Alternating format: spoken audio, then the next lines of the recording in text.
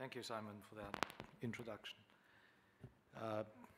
Distinguished guests, ladies and gentlemen, dear friends, kia ora. It's an honor and pleasure to address the China Business Summit again. First, I want to acknowledge NZ Inc. and the Auckland Business Chamber for hosting this event. And thank you, Fran and Simon, for your kind invitation. I would also like to acknowledge the Prime Minister for his very important keynote speech, which speaks to not only the importance of the bilateral relationship, but to some of the approaches we might adopt towards conducting that all-important relationship going forward. And I would also like to acknowledge Minister O'Connor and Senator Ayres for their important comments. Not long ago, Prime Minister Chris Hipkins led arguably the largest ever delegation, trade or otherwise, to China. And many guests present here today joined this successful visit. As a new milestone in China-New Zealand relations, the Prime Minister's visit was productive and fruitful. I was privileged to accompany the delegation throughout their journey in China and would like to share with you three of my deepest impressions. The first impression to share is that visit has again showcased the broad consensus reached by the two countries at the highest level on the continued development of the bilateral relationship. Since the inception of our diplomatic ties, successive leaders of both countries have established a clear common understanding that a healthy, stable, and thriving bilateral relationship is in our mutual interest.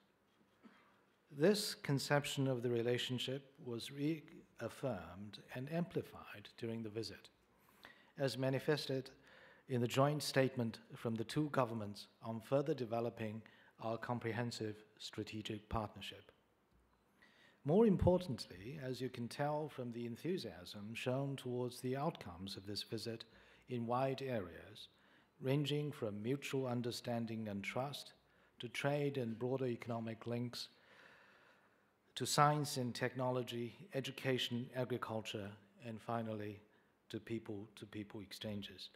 The mutually beneficial practical cooperation between us enjoys broad-based support in both countries. Notably, the visit was well received and widely covered by the media in both countries, which is yet another indication of the intense interest in and the solid foundation for our partnership. All this gives me confidence in the future of our relationship, for there is no better guarantee than a combination of high-level stewardship, participation from the business communities, and support from the public for a productive and enduring relationship going down the road. The second impression I want to share is that our comprehensive strategic partnerships keeps evolving and brings tangible benefits to our two countries and particularly our two peoples. In Tianjin, I joined the Prime Minister and the rest of the delegation on a visit to a local supermarket and witnessed the level of penetration by New Zealand businesses and products on the Chinese market and the extent to which these products, including but not limited to kiwi fruits, dairy and meat and wines, have made their way into the homes of ordinary Chinese people. In Shanghai, Tourism New Zealand and Xiaohongshu, a lifestyle sharing platform immensely popular among the younger generation of Chinese consumers, launched a partnership reflecting and building upon the appeal of New Zealand tourist offerings among Chinese travelers. These examples are just a microcosm of the close cooperation between our two countries. For years, the two sides have been taking advantage of the complementarities between us to make the pie of common interests bigger, with our bilateral trade exceeding $40 billion last year. Behind these headline figures, it is jobs and incomes for New Zealand and New Zealanders, and also high-quality products and services brought to large numbers of consumers in China, which have benefited the socio-economic development of both countries and demonstrated the mutually beneficial nature of our win-win cooperation. My third and final impression to share is that our comprehensive strategic partnership has great potential and vast room for further growth. During the visit, President Xi Jinping, Premier Li Qiang, and Chairman Zhao Leji of NPC Standing Committee met with Prime Minister Hipkins, and the leaders from both sides reiterated the commitment to further strengthening our bilateral relationship, in particular to expanding practical cooperation to unlock its full potential. While promoting cooperation on trade in traditional sectors, the leaders also agreed to set our sight on exploring opportunities in e-commerce, trade in services, green economy, and the Maori economy. In this connection, many Kiwi businesses signed or renewed agreements or contracts with their Chinese partners during the visit, covering areas of dairy, meat, fruits, pet food, health, personal care, hotels, and sustainable development. Examples include the reinstatement of the Guangzhou Christchurch direct flights, the strategic cooperation between Comvita and China Resources Vanguard supermarkets, between New Zealand-owned Swiss Bell Hotel International and CTG Hotel Group in China, and between Tourism New Zealand and Xiaohongshu, as I've mentioned earlier. In addition, multiple intergovernmental instruments were signed in areas of science, in technology, education, agriculture, forestry, quarantine, food safety, and intellectual property rights, providing the institutional framework for relevant cooperation in future. Thanks to the focus of attention and the face-to-face encounters made possible by the visit, the people and business communities of the two countries have got to know each other better, gaining a deeper understanding of and greater confidence in the opportunities and potential of our cooperation ahead.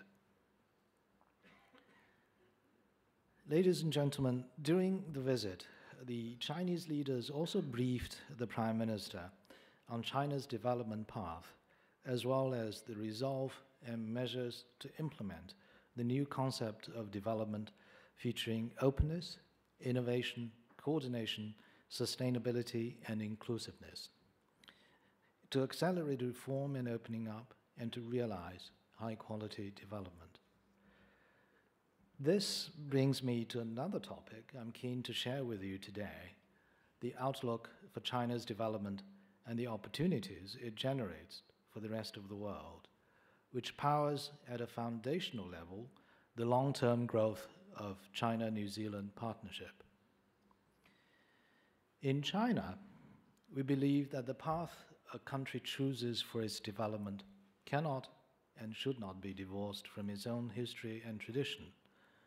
Otherwise, it will lose its roots and thus its identity and direction. Equally importantly, it must keep abreast of the trends of the time.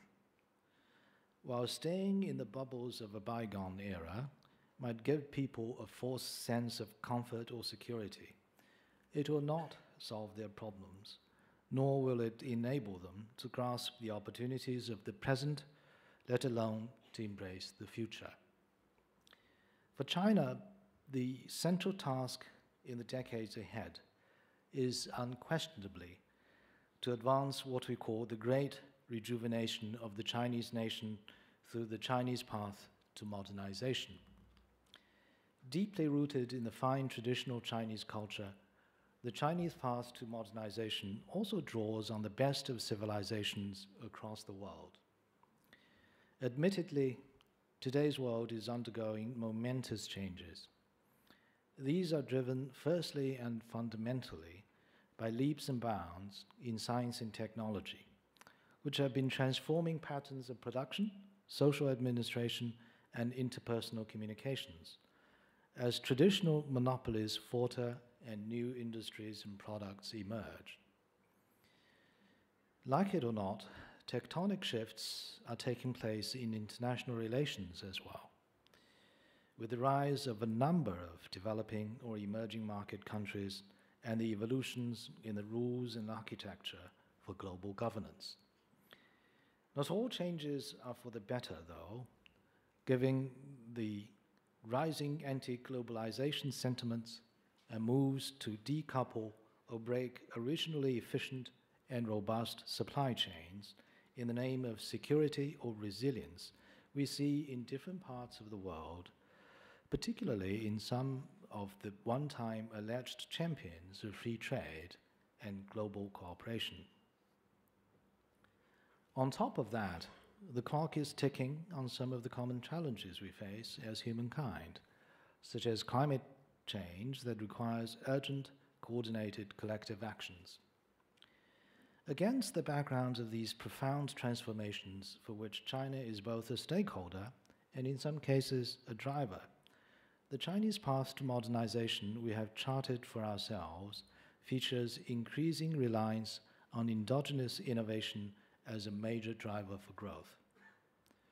It also requires continued opening up and integration with the rest of the world. Just as President Xi Jinping puts it, only an open China can become a modernized China. Essential to our approach to the modernization drive, China also follows a peaceful road to development. As we have made it clear multiple times, we do not seek to outcompete, unseat, or challenge anyone.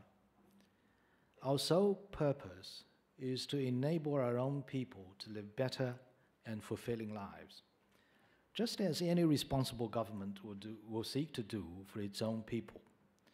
And we're willing to share the benefits and opportunities of our development with other countries in the world and contribute to addressing global challenges on the basis of mutual respect, peaceful coexistence, and win-win cooperation.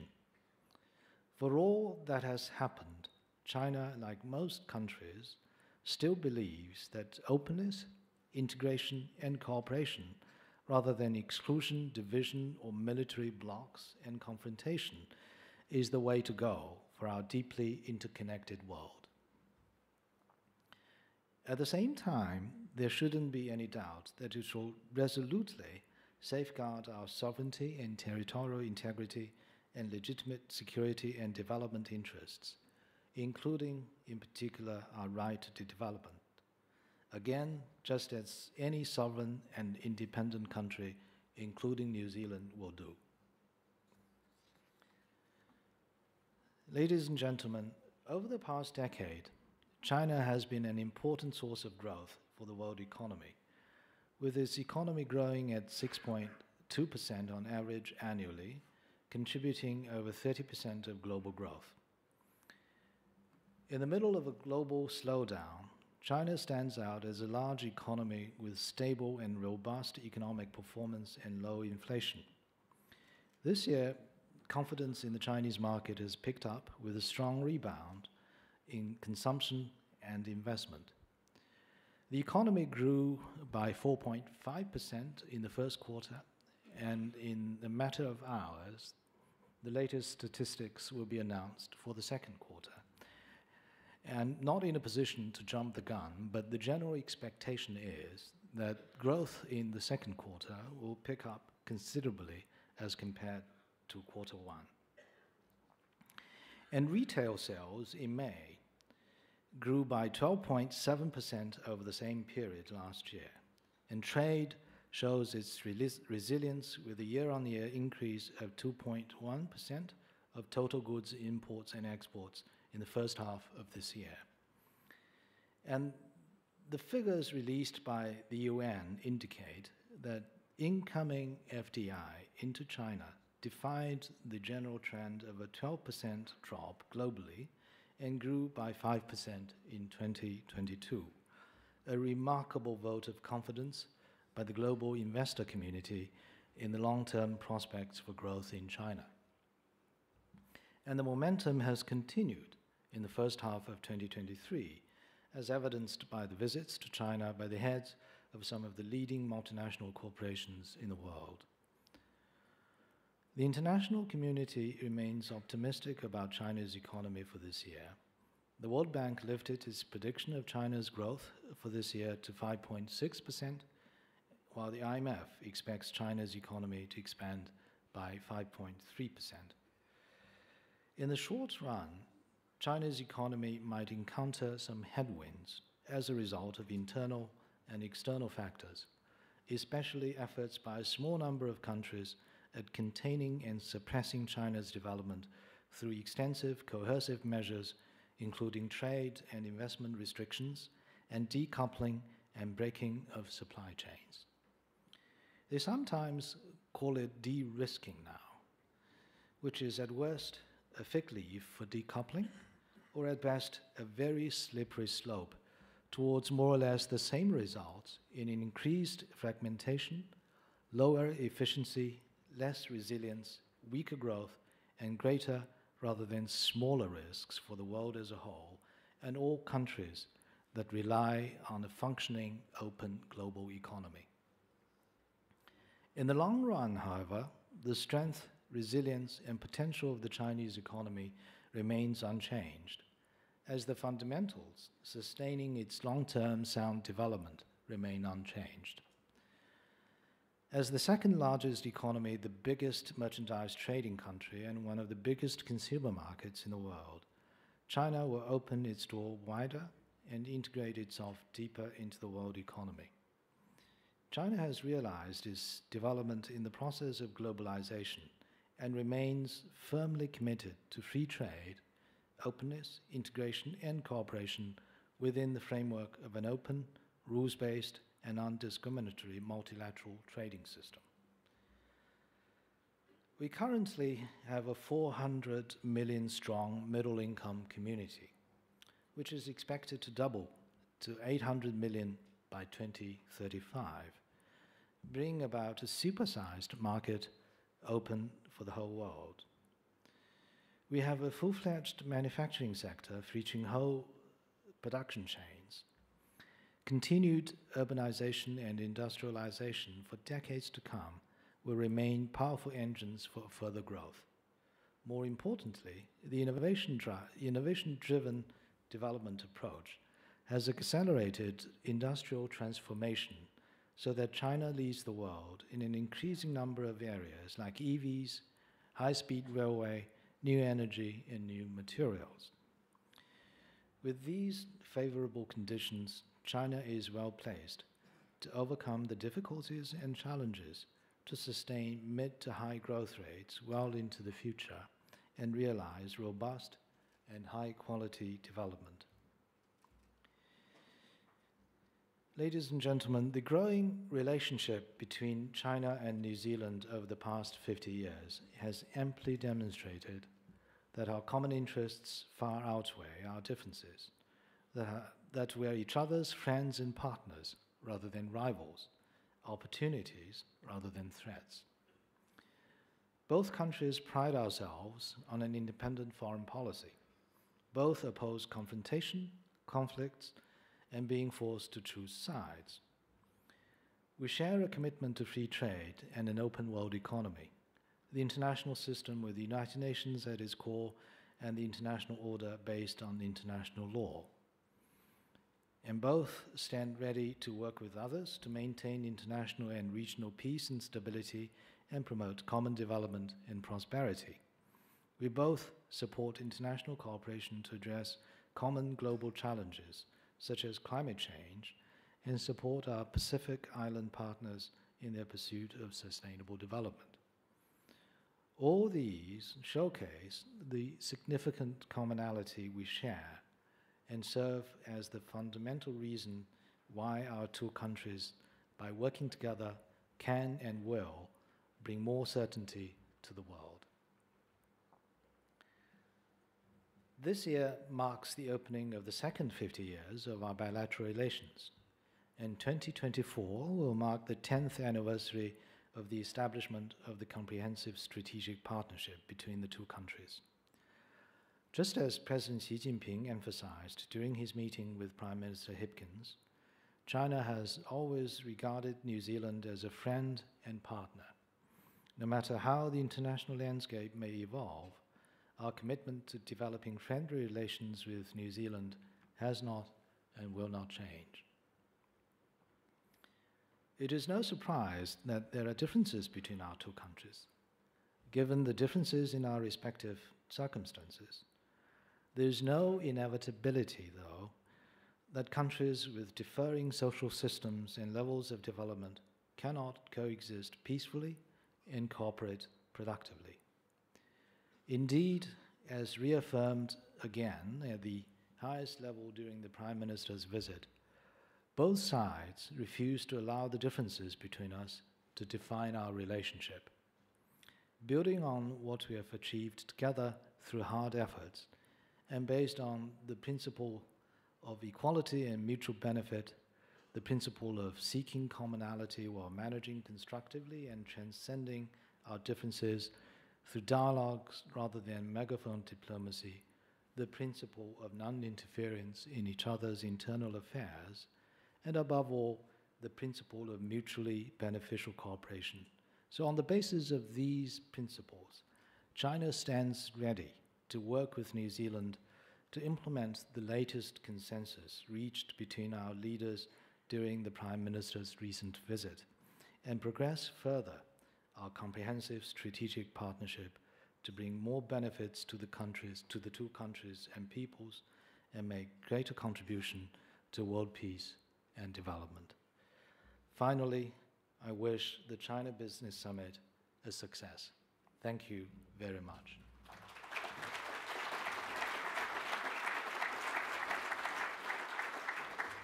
Well, Your Excellency, thank you so much. Regrettably, we have time for just a couple of questions. We've heard this morning from the Prime Minister, and I think all contributors, about the great success over the last 15 years of two-way trade between our nations. The question really is, do you see that trade growth continuing in light of the economic situation in China? As I indicated in my speech, we do see great potential and vast room for further growth in our bilateral trade. Of course, we have already achieved the major milestone of $40 billion last year. But if I remember correctly, right in this room, when the business communities of the two countries got together towards the end of last year, there was a lot of conversation of setting our collective sights on the next milestone, which is adding the next 10 billion and making it 50 billion by 2030. And I think there is a lot that would support such an outlook, starting with the traditional sectors. There's still further room for growth. And yesterday, during the reception, I talked with some of the business leaders, and I understand there will be several trade delegations in September going to China. And one of the trade delegations, composed of some of the major leaders of the major consumer products or produce companies in New Zealand, will go to the western part of China. Of course, the businesses, the New Zealand businesses, have started establishing themselves on the eastern seaboard, which is more developed economically.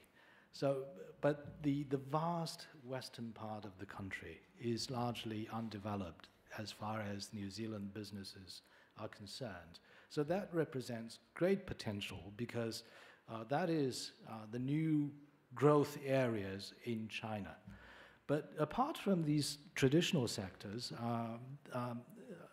during the Prime Minister's visit and at the discussions at the business level as well, there's, I think, a lot of discussion about going or diversifying into some of the new areas, like e-mobility, like other aspects of sustainability, like new energy, and like resilient infrastructure. So these are areas that has just started, and they represent further potential, I think, for our economic, already productive and mutually beneficial and strong economic partnership. Finally, I think, but yeah, more importantly, because I think there's a mutually supportive relationship between what happens on the economic front and the state of the overall relationship. There's no doubt that economic cooperation is a major pillar of our relationship. But I think it works the other way around as well, because a good, strong overall relationship also underpins the further growth of our economic relations. And for that reason, I remain confident that the outlook for our economic relationship, particularly on trade, remains very bright. Thank you. And finally, Your Excellency, we've heard a lot about CPTPP.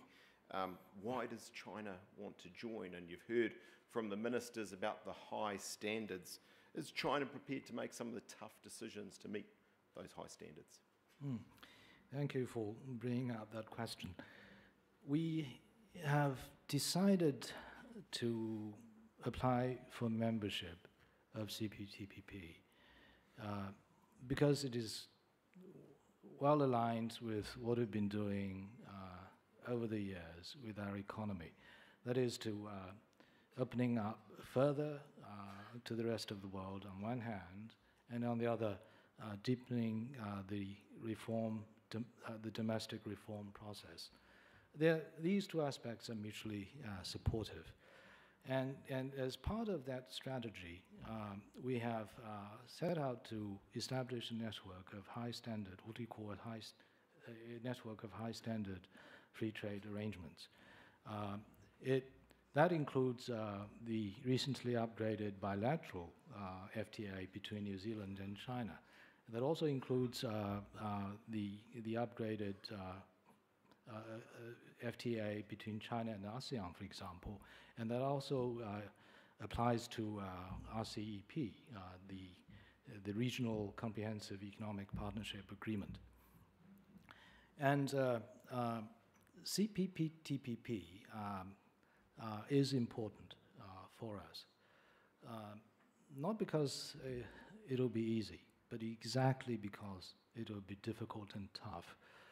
Because CPTPP has been widely acclaimed as the gold standard FTA of the 21st century, setting some of the highest standards in this world in a lot of important areas concerning trade. And we're determined to align ourselves with those standards and as an impetus to our opening up process, as an impetus to the domestic reforms we're going to undertake anyways. And we're glad that the UK accession process is now complete. I understand that the CPTPP members are ready to take the next steps now. And I heard from the two ministers that the focus right now is on reviews to keep the agreement up to date. But hopefully at the same time, we could start a process or processes on the applications of China and some of the other aspirants as well. And for New Zealand, as I see it, for the CPTPP to remain a leader in this world in terms of opening up for freer trade, I think it is important not only to be updated, but also to keep his door open. And the accession of China will bring significant benefits, not only to China, as I've indicated, but also to the existing members of CPTPP and the rest of the world. Because once China is in, the number of consumers for CPTPP members will triple, and the overall economy of CPTPP membership will expand by 150%. So that will potentially bring significant benefits, I think, again, to not only the current members, but to the rest of the world as well.